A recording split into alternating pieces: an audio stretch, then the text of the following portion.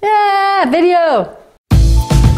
Hey, my name is Amy Register. I work for the Central California Conference of Seventh-day Adventists, and I work here out of the Arroyo Grande Seventh-day Adventist Church. The CCC has given me a very prestigious ID badge, letting people know that I'm a missionary.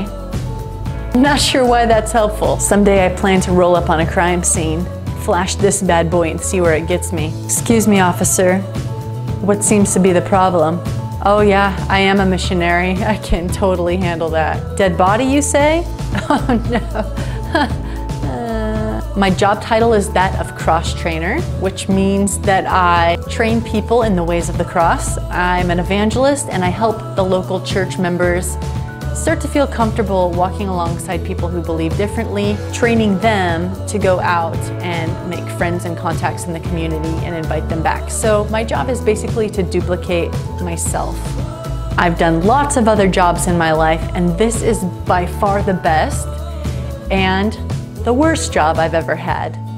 For example, today I was on cloud 9 because we pulled off guest services pretty well. We had a brand new first-time local visitor come because he said he had been reading his Bible on his own and he became convicted that God wanted him to observe the seventh-day Sabbath and keep it holy. He ran into a church member recently baptized who told him that he went to church at a seventh-day Sabbath-keeping church and invited him along. The guy came, he's 21, 22, the greeters got him a gift, let me know that he was there. We got him to potluck surrounded by loving people, good conversation, good food.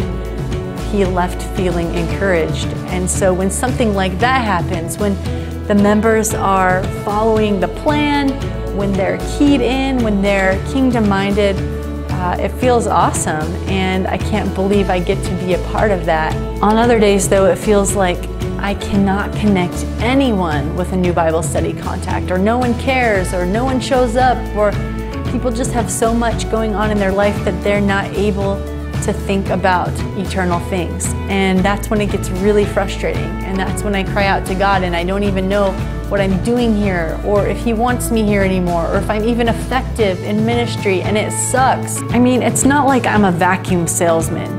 It's not like I'm peddling things that I don't care about and I go home at night and if I sold 3 or 5 or 10 vacuums that day, I'm happy. When I look at a group of people, sometimes I'm overwhelmed just wondering, how many of these people are going to be in heaven? How many of these people are going to get to taste the sweet life here on this earth and for eternity that I've been able to experience? And I desperately want that for them. And I can't do it, and you can't do it. We need the church to rise up and everybody be working in their neighborhoods and in their own families and in their jobs. That's the only way this is going to happen. And when it's not happening, I just start to question, what am I doing here?